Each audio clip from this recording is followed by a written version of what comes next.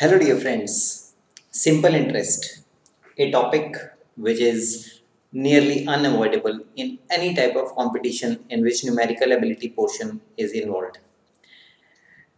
Problems based on simple fraction are found in large numbers, and you need a lot of practice to master all types of questions based on this important concept. Now, today I'm going to tell you one problem which is often confused by the students. Remember, I'm talking about simple interest. The question goes like this: a sum of money doubles itself in 16 years. So there's a particular amount of money and it doubles itself in 16 years. So you need to tell me in how much time will it triple itself? Triple. Now see, doubles in 16 years. So you need to tell me in how much time the money will triple itself. Give it a thought. I am sure the first answer which comes to your mind is 24 years. And why? Because this is a fallacy, this is the wrong explanation. What most of the students do in this case, they say that it doubles in 16 years. So 2x is 16 years, that means x is 8 years. And now we need to triple this, so 3x is 3 into 8, 24 years. Now this is the wrong explanation for this. Why? I'll just tell you the right explanation. This is the correct explanation.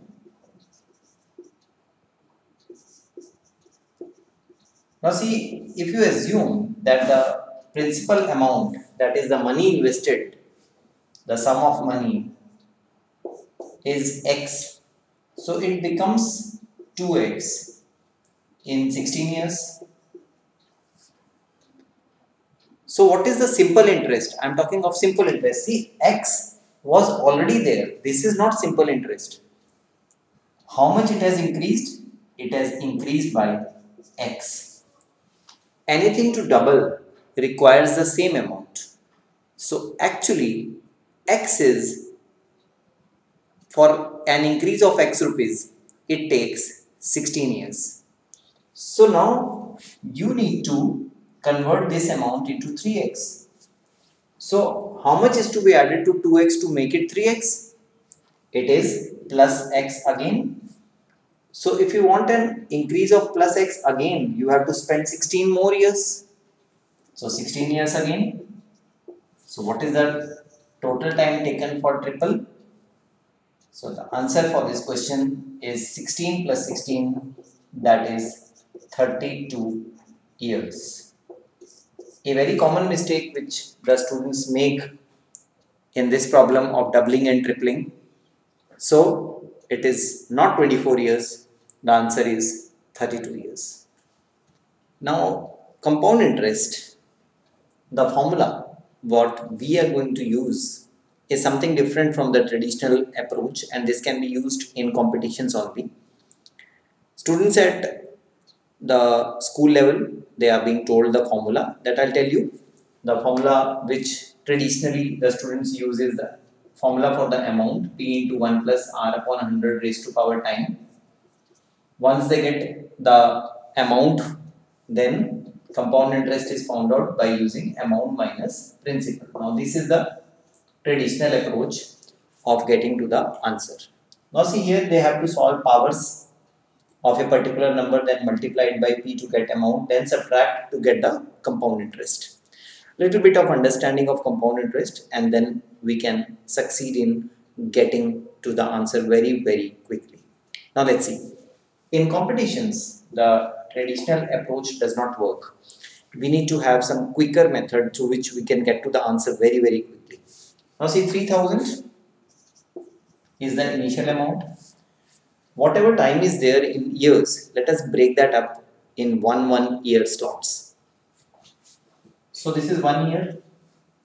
We need 5%. So add 5% interest. 5% of this, now this has to be done very, very quickly. 5 by 100 into 3000. This is 150 rupees.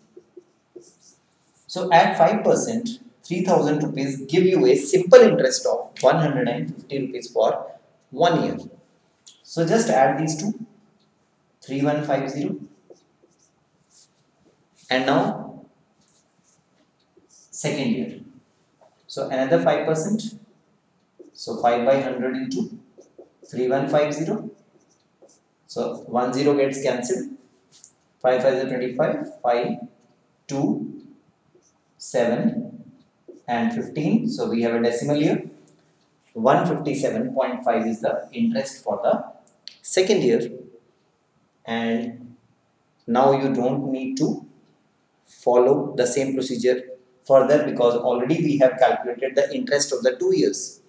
Please notice here that the principal amount has changed for the second year and the interest for second year is greater than the first year. That is why this interest is known as compound interest. And just add these two. Your answer for the question is 307.5 rupees. I am sure the method will find wide application in competitive exams, and this traditional approach can be used only at school level. Even children at school level, they can use this method to tally their answer which they get through the traditional approach. Let's have one more question for this method. Now see, in this question, we have, first up, we have 10,000 rupees and we need 10% interest. Now 10% of anything is calculated by putting a decimal 1 digit from the right side. So it gives a interest of 1000. So this amount becomes 11,000 now. Further, leading to the second year, 10% again. Put a decimal 1 digit from the right side. So 1100 interest here creates a total of 11,000, 12,100. For the third year, 10% interest. So put a decimal again. So this is plus 1210. Now see, the amount of interest is increasing every time we are proceeding because the principal amount is increasing for every year. And now very simple, the answer, just add the three interests, 1000 plus 1100 plus 1210. So your answer for the question is 0, 1, 3, 3. So 3,310 rupees is the answer for this question. So how much time does it take you to calculate interest of such simple questions? These must take only 7 to 8 seconds to get to the answer. And that's what we require for success in competitions. So practice these kind of methods. I'm sure you will come out successfully in all competitions involving numerical ability portion. So if you like the video, do share it and subscribe the channel.